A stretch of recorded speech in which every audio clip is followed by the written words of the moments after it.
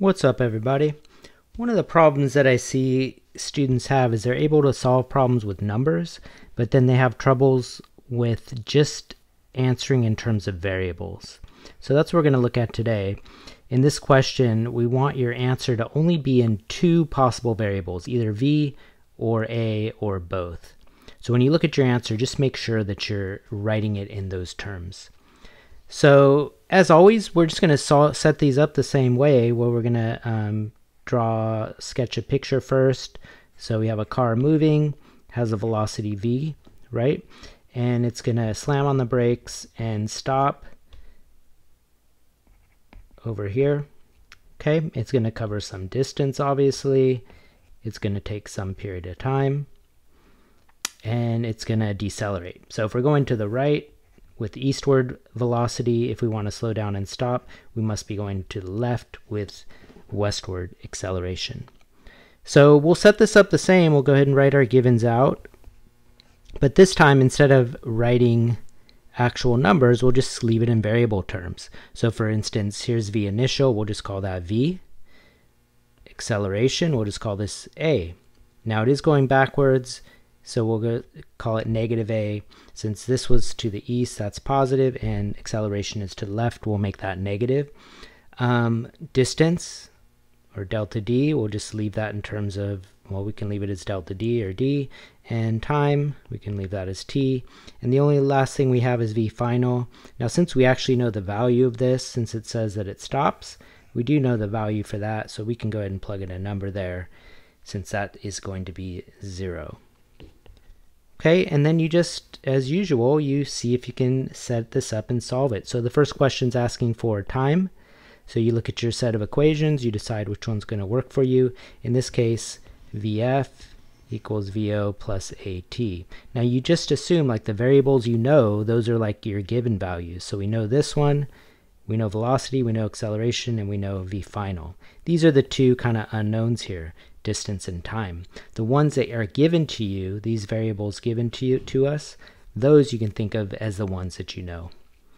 And then you just do algebra, that's it. So for example, in this case, you just go ahead and subtract, actually V final was 0, right? So we can just go ahead and plug that in. So we got 0 equals VO plus negative AT, and we solve for t. So t equals VO, remember VO we can just simply call V, so that's going to be V negative V over negative A, okay, or positive over positive. And that's it. That would be our answer.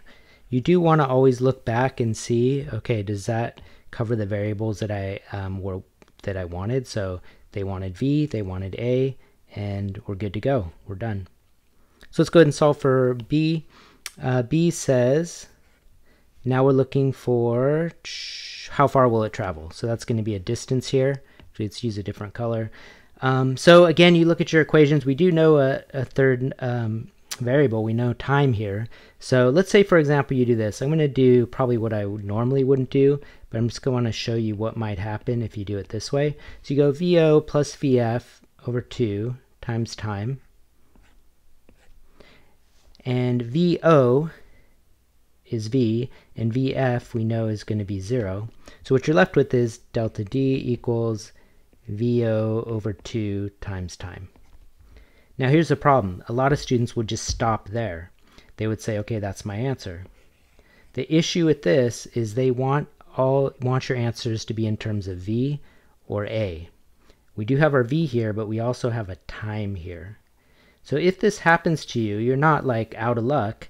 What you would do is we've solved for time already. You're just going to go ahead and substitute that time into here. So notice what we're going to get then is delta D equals VO over 2, and then we multiply it by this time that we had before. Actually, VO, I really should be calling that V. So that's going to be V over 2, and then we have V over A, and what you're left with is V squared over 2A. And that would be my solution. So again, my answer should only be in terms of the variables that were given, in this case VO and A, and we have V and A. So as I mentioned, I probably would not have done it this way. I would have looked for a more direct way to solve this.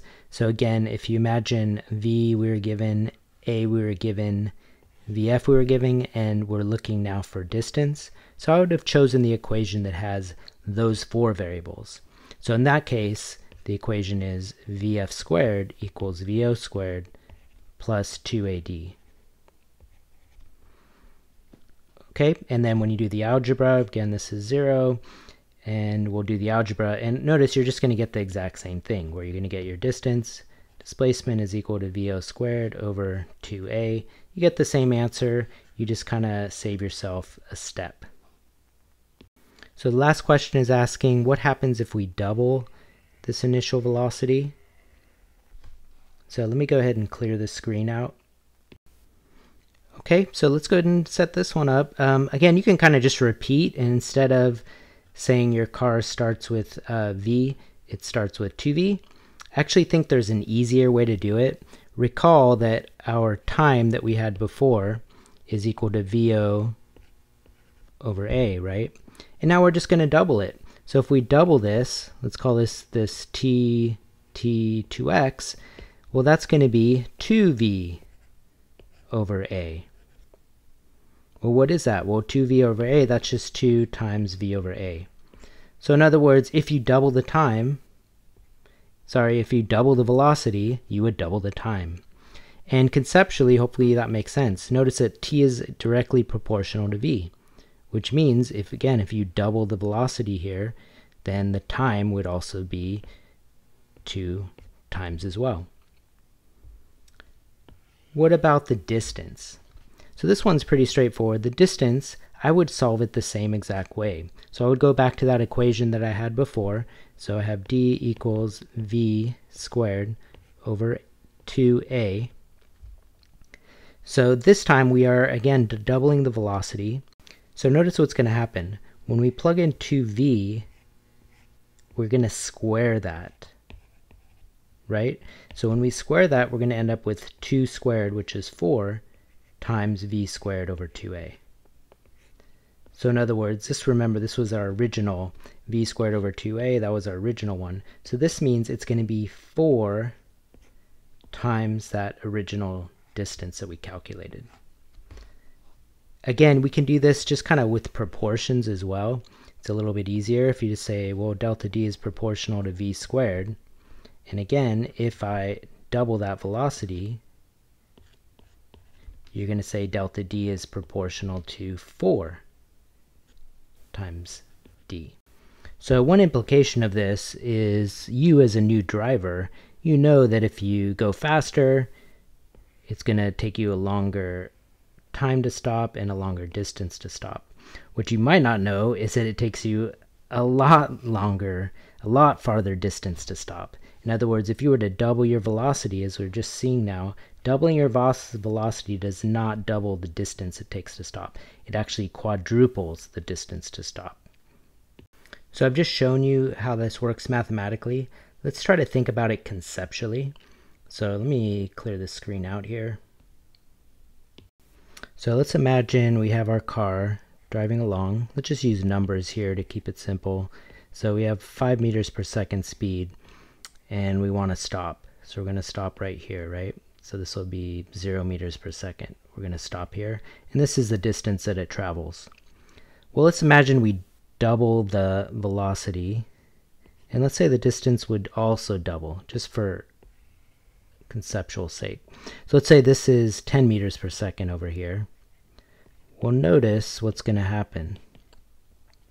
Because we're going faster, we're going to travel farther, right? And this is essentially saying that when we double this velocity, we're going to travel that same amount of distance that we would if we were going from 5 to 0 is when we're going from 10 to 5.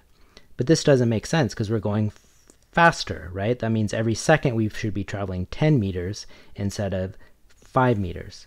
So we should actually be traveling a much greater distance than we are to go from 10 to 5 than to go from 5 to 0.